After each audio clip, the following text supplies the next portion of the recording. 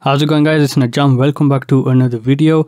If you own any of the Surface Pro lineup devices, then this is an accessory that I highly recommend because the Surface lineup isn't exactly a laptop or something, but it is really portable, so it is quite appealing. I don't know what you exactly call this product. I call it a dock because that's mostly what it resembles. I'll leave a link in the description. Make sure you go check it out, because if you own a Surface Pro lineup device, this is just highly recommended. So the Surface Pro 3 that I have only has one USB port, and I don't have the type cover, and I don't want it because it's too expensive and I don't even think it's all that great. Instead, I use a wireless keyboard from Logitech, which I really do like. I don't really have a problem with having just one USB port, but it would be nice if you had just another USB port so you can plug a hard drive in or something. Now when I'm using the keyboard and mouse combo thing, that USB port on the Surface Pro is already taken up, it's already occupied, so I haven't really got any other USB ports.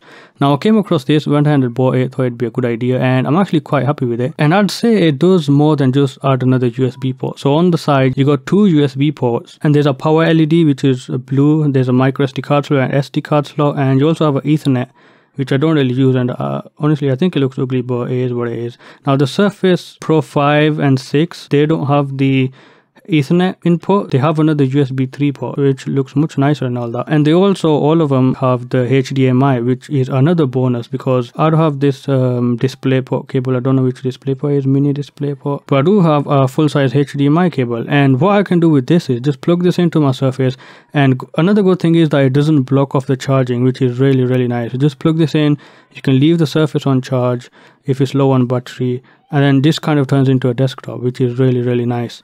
It even picks up the audio from the HDMI, so if you got like a monitor with speakers, they'll work as well. I don't have a 4K monitor or anything to test it out, but 1080p 60 works perfectly fine. You can come home, plug it in, and then it turns into a desktop. When you're out and about, you've got that in your bag, so you can use it that way, which is really nice. So I've been using this for a few weeks now, and I really do like it. There's only one thing I don't like about this, and that is, well, actually two things. One, that it doesn't really look all that nice when it's on the Surface because it doesn't go along with the design and everything. The second thing is, and this is big, it blocks off the exhaust for the cooling. So, man, what on earth were they thinking?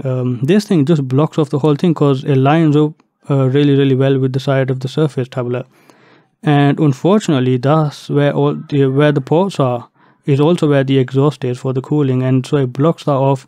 And when you're using this, it actually gets warm because the exhaust, it just blows up the heat onto this thing, and this thing gets warm or hot and all that. So that's not good. But I'm thinking if I can actually just chip a little bit of it from the bottom, maybe that'll just loosen it up. I won't have another video coming up. I haven't done it yet.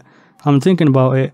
One thing to know that is disappointing is that some of the hard drives don't really work with this. So the external USB hard drives, some of them get powered properly and the other ones don't. So your mileage is gonna vary between which hard drive you can actually use with this. I was a bit disappointed, but even then it does make using the Surface just a much better device, so I'll have to forgive that one. But I mean, as it is, it's actually a pretty good device. I don't mind the cooling problem. Honestly, it's really nice. This is definitely a recommendation on the Surface lineup. So it gets it much closer to being a laptop replacement, which it isn't. And I'll have a review coming up of the Surface. I haven't done it yet. I had this for months and I'm still using it and all. But anyways, that's this video. Hope you guys enjoyed it. If you have any questions about this, let me know in the comment section below. Thanks for watching, and I'll see you guys in another video.